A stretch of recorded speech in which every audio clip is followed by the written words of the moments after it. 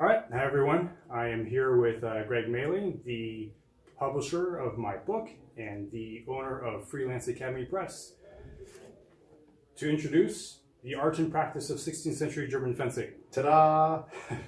A guide to the use of Joachim Meyer's rapier. This was a pretty big undertaking for myself. I didn't think I could write a book. I've never done something even remotely close to this. But I forced myself to sit down and actually start writing. I wrote a page a day, if not more. And a year and a half later or so, this is what I got. It was something that actually turned into a fun project for me. I look forward to actually sitting down. I did a lot of the pictures first because I'm a very visual person, and then wrote the text to accompany the imagery. So the image that we see on the cover is from the Rostock manual, attributed to Meyer, and it is virtually a cutting diagram. We see all the cut lines, and I decided to superimpose swords over on top of the cutting diagram. So the way that I explain all the techniques is using the cutting diagram. Let's see if we can get that in focus. And seeing the sword from our perspective and our opponent's perspective. So I thought that would be the clearest way to show the sword diagrams. Yeah, and I'll say, as someone who's published several books now on rapier fencing and has certainly read quite a few, it's a clever approach because it deals with the single biggest problem of linear fencing, which is how do you show two actions that are moving through four essentially pie positions in space without simply shooting it in profile, at which point the weapons and their crossings get completely lost. So the solution is basically to shoot it first person and remove the humans from the equation. And I think Rob does a good job of that.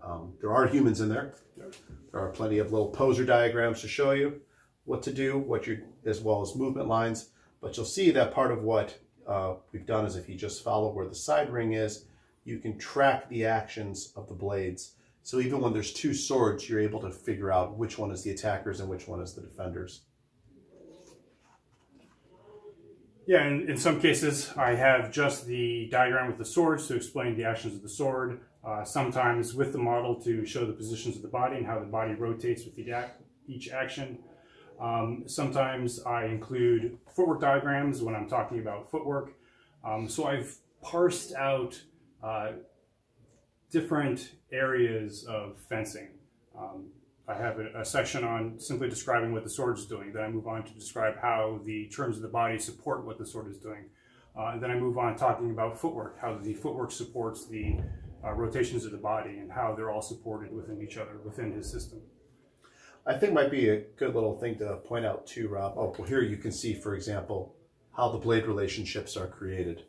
So I don't know if the camera will be able to pick that up, but you can certainly see that this is the foreground sword. So the ring to protect the back of the hand is to the outside. So you know that the hand is set up with the edge turned to the left. Here's the attacker's hand. So you can see that you're taking the inside of their flat and overbinding onto their false edge or short edge. So anyway, I think it'll make quite a bit of sense when you see it all put together.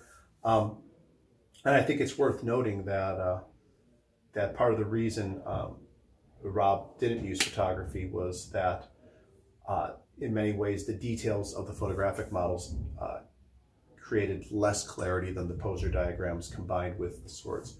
So it's a really unusual approach, and I think what might be interesting to show also is that there's a series of tactical diagrams that Rob developed to try to put this in some sort of context. Now, we don't want to reveal the brilliance of this diagram, but it is the swirling fight of Meyer's rapier.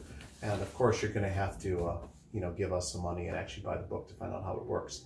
But it's definitely a unique approach, and I think you guys will all like it.